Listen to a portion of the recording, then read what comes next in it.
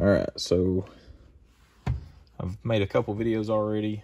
One with how the taps are made to create this 370.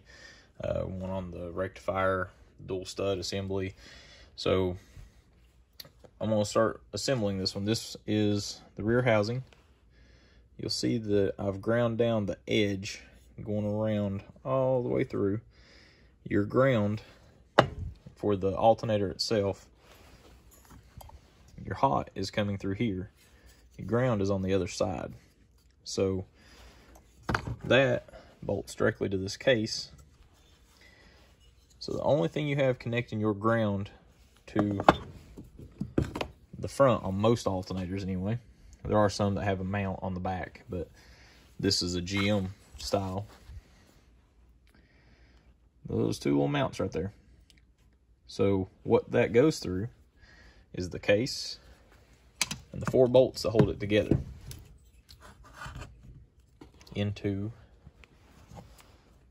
this housing, or this stator as well, on the casing port. So it's real important that you get those cleaned up real good. You'll notice, if I can get this set on here, it would help if I turned it the right way. So you have 3 square holes, 3 sets of leads coming through. They're gonna pop right over top of it.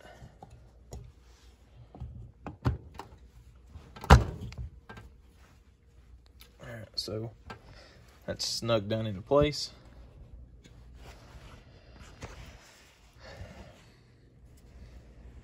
And you'll see that that little offset lines right up with the hole back there. Now, I like to go ahead and get my rectifier set in place. So, get it turned around, same deal. You got these terminals. You want to line those up on the leads themselves. And sometimes you got to kind of work with them a little bit to get them to feed in. And you have 3 studs.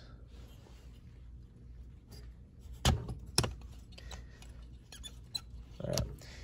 I don't, personally, when I assemble one, I won't do my solder joints, these final terminations right here, until after everything's assembled, because I have gotten a hold of a few of them that somebody's already done that, and there'll be a little bit of stress right here, and you'll end up seeing where you know, they didn't have everything quite assembled properly, and when they tightened everything up, this pushes up, ends up breaking a lead here, and you've killed your rectifier out, or at least part of it, so you're not going to be able to utilize the full potential of the alternator.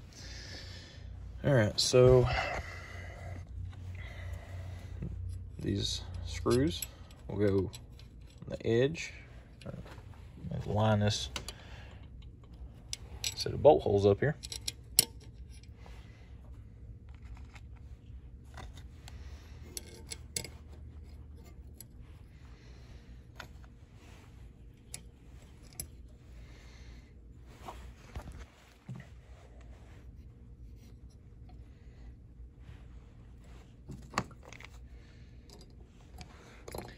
Handy dandy junk screwdriver here.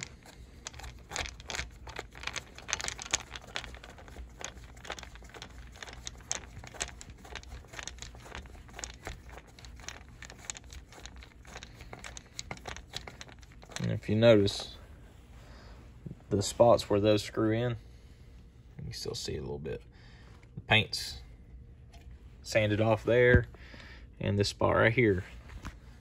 If those aren't, you're kind of wasting your effort, because you won't get a proper ground through your rectifier or your regulator up there, so you won't be able to energize the field. And if it does energize anything, you're going to start burning stuff up in here.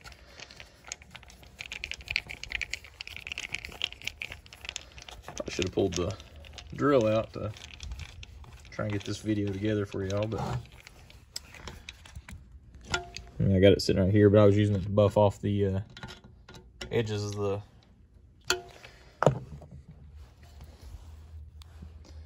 SRE housing, and then this other side is called a DE housing. It's a drive end housing. I was using that drill. I had those little rasp bits. Sometimes I use a little sander bit and go around the inside there to get that cleaned up good. This edge right here where the bolts go through, the place that had manufactured it, they'd only sanded off about where my finger's sitting here. So you only had the edge of this bolt connecting for the ground going through. I like to give it as many opportunities for that ground connection as I can.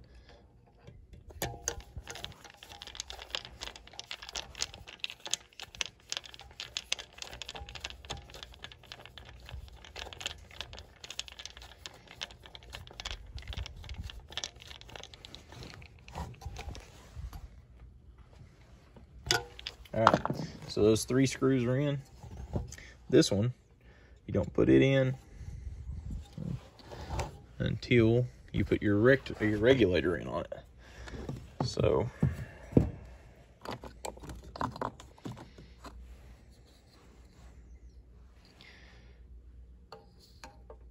regulator, we're going to install it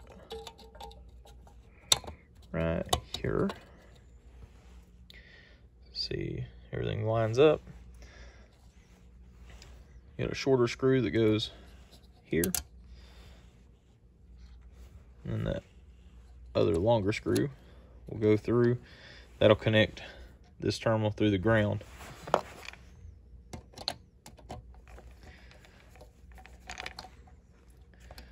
A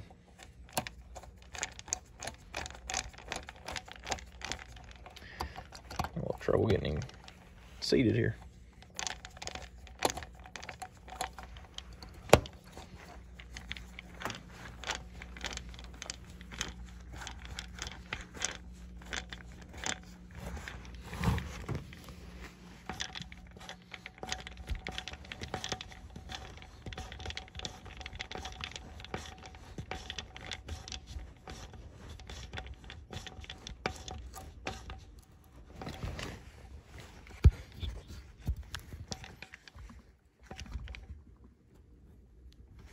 Sorry for the poor video quality here.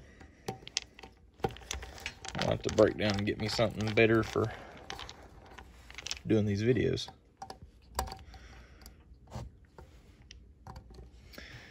It looks like I put the wrong screw in that spot.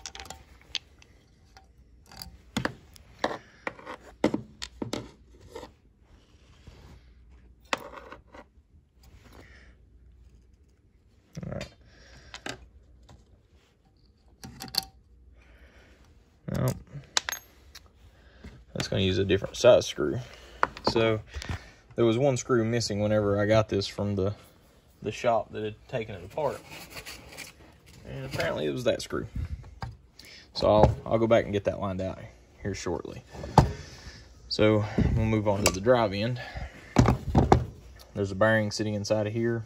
This retaining clip, that bearing presses into this housing, and then these 4 screws, just like the 4 that went on the back here, they hold that retaining ring in. So now that that's in place,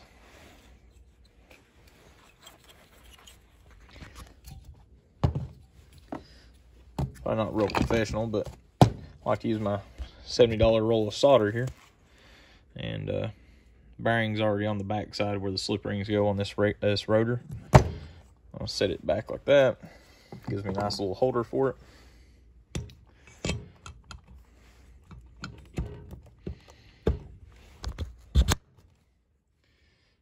So it's in place.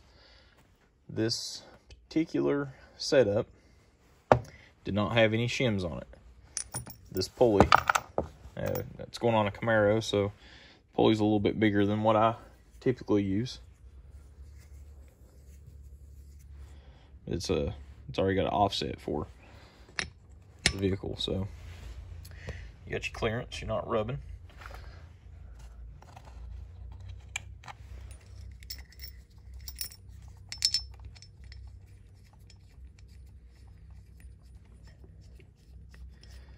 get that on there.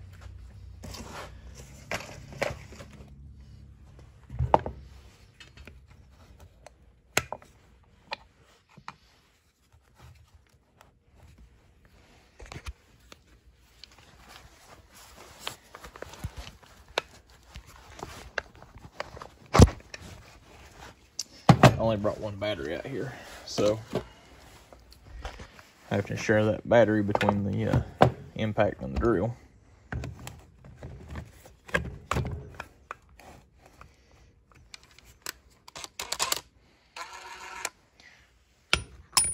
Now this, pretty well, I'm gonna have to set.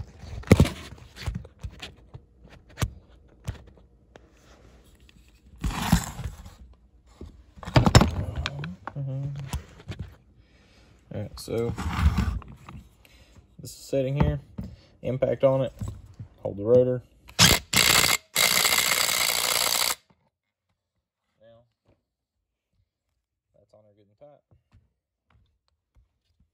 I set it on top of the pulley. Now I have that assembly. Alright, I had to stop the video. I had a little bit of a issue with this going together, so I took some of it back apart and I went ahead and found the screw that goes to that, got it in. So this is all solid. The only thing left on this back end is getting these soldered together. So once I get it all together, that'll be the next step.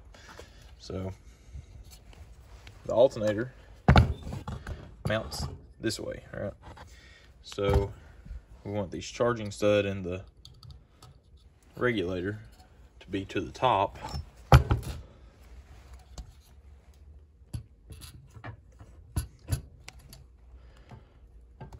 So it's still a little snug. So what we're gonna do, got a little bit of Loctite that I'd spilled out there, so I'm just gonna use it. Everything's, all these 4 bolts here, I've always put Loctite on. I use the blue, the medium, just something to help it hold together. I have seen these back out before on some other alternators.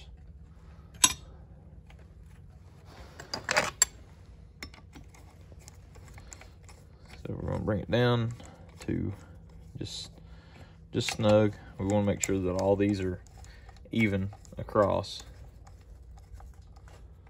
and if they're not, the rotor won't spin freely inside, and you'll be able to tell it just by hand that you don't have everything right.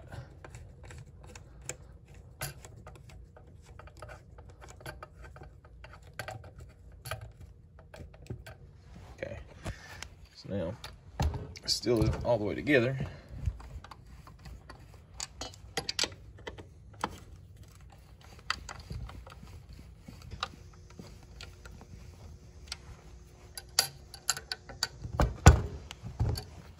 Go ahead and get it snug down enough to have it making contact across.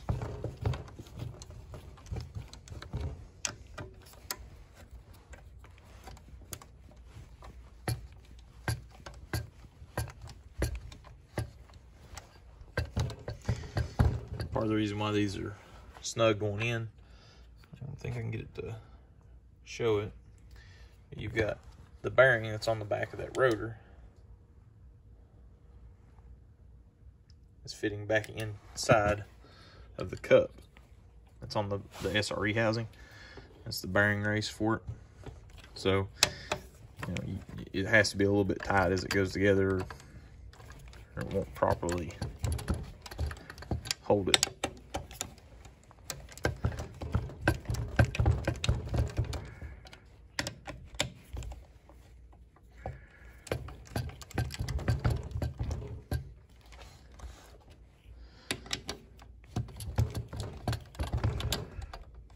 Alright, so now it's together, and it's a little out of alignment yet.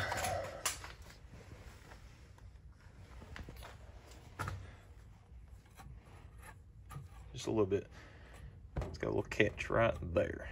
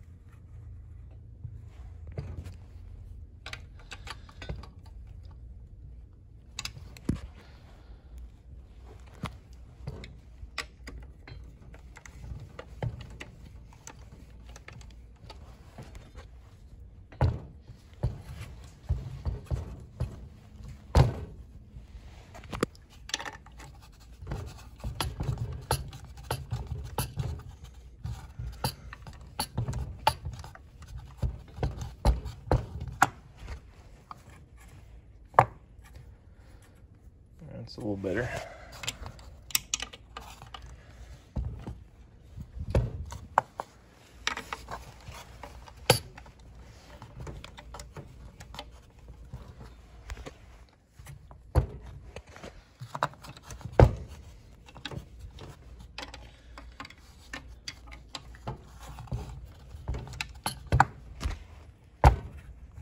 Try to get it snug again there. So what I'm gonna do, I'm gonna stop the video, get this adjusted in. It's just making small moves on it, testing it.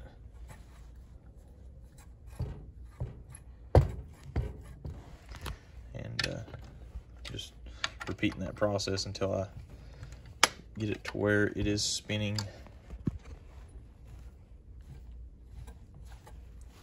I'm just about there.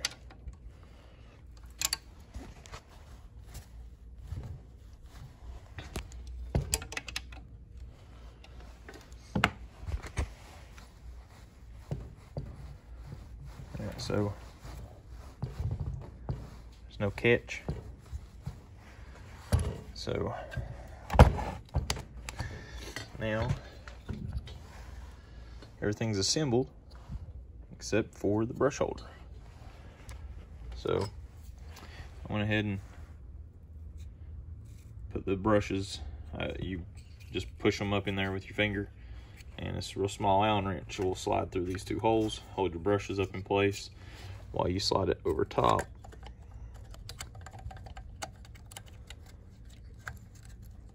Of your slip rings.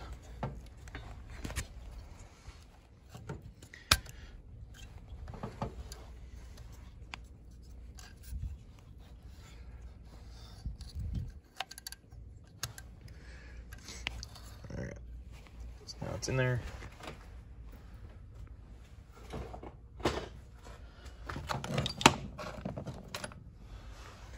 Let me get my 2 screws that go in that, and then I'll get the video back up here. All right, I went ahead and found the screws that go in here. I boxed them up with some other stuff as I was moving some stuff around in here. So everything's bolted up, and after I get the brushes in, I always want to set my meter to ohms, and those 2 screws that go in there read across your rotor. So I'm reading 1.8. That's a 1.8 ohm rotor, so everything's correct. If you don't have a good connection here, your field won't energize properly, and you won't be putting the right amount out in your alternator. So it's very critical that that's set up right. So I'm gonna go ahead and move this meter, get it out of the way. And One of the other things I had done while I was not recording, the SRE cover. I went and took one that was made for the side mount over here. Took a grinder and cut the opening out to fit across that regulator. Alright. And then this charging stud that we added in another video, for it to be a dual charging stud, I had to drill a hole out with one of these unibits. That just gives us clearance so that we can get everything bolted up, still cover this safely, and have access to both charging studs. So, last thing,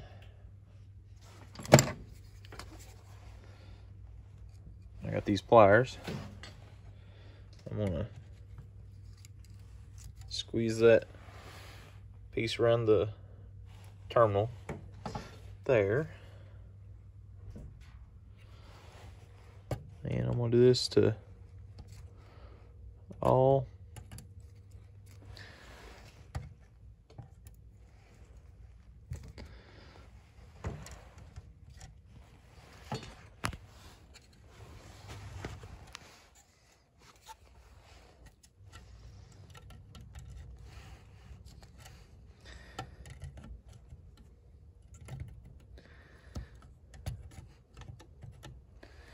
what you want is you want that lead to seat back in the back edge right here,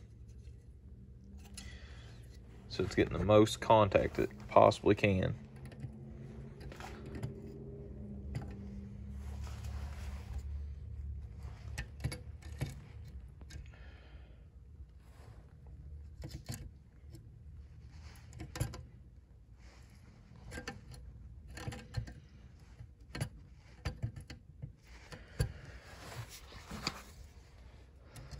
A little bit difficult with this last one here.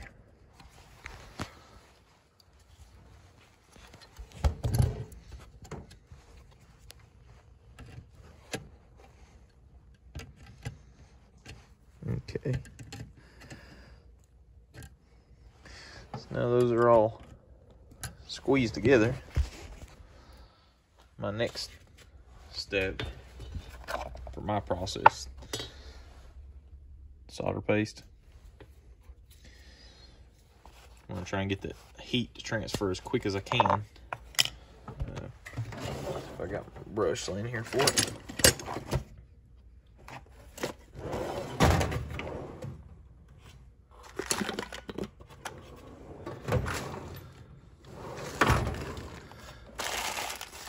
My workshop is an absolute mess right now.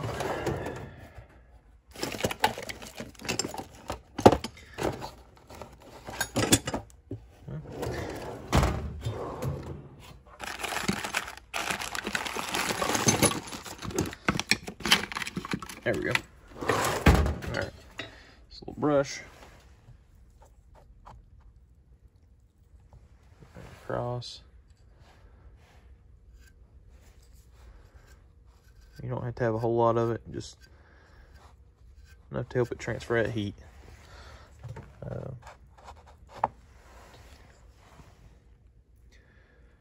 want to try and get this soldered. You know, all the heat transferred and the solder applied properly before it gets too hot on all the components, because you can damage your diodes or the windings if you get the insulation too hot. You'd have to get it pretty hot to do that, but we don't want to risk it.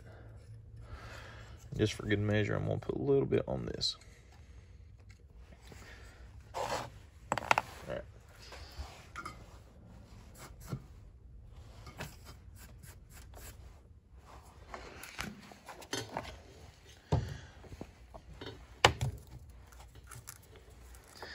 I just got some regular rosin core solder for this terminal up top.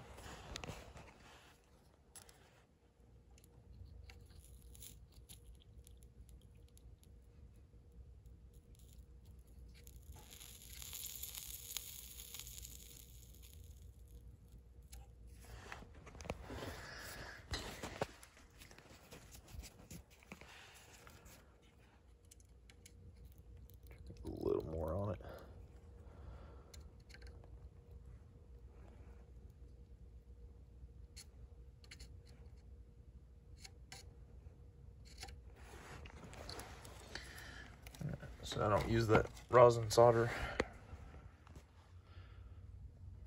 Flux core solder there. I don't use it for the rest of it, but got a good connection there.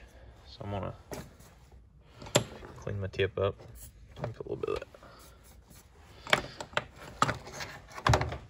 Okay, now for these, I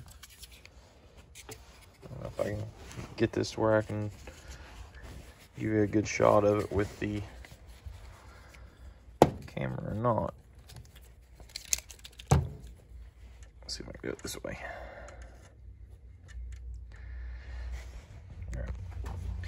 So this is the Kester brand. It was somewhere between $50 and $70. I can't remember now. One of the other videos I said it was a $70 roll when I bought it, but it's been a while. I don't remember for sure, but I'd purchased it from eBay. This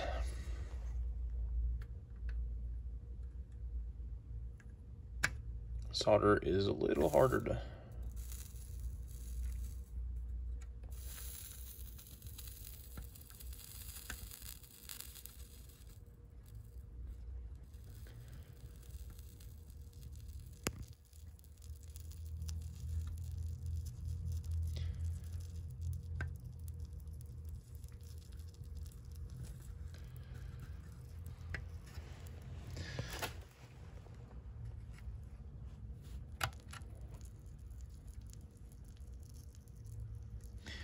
All right, I'm gonna have to kill the video. I'll start it back after I get them soldered in.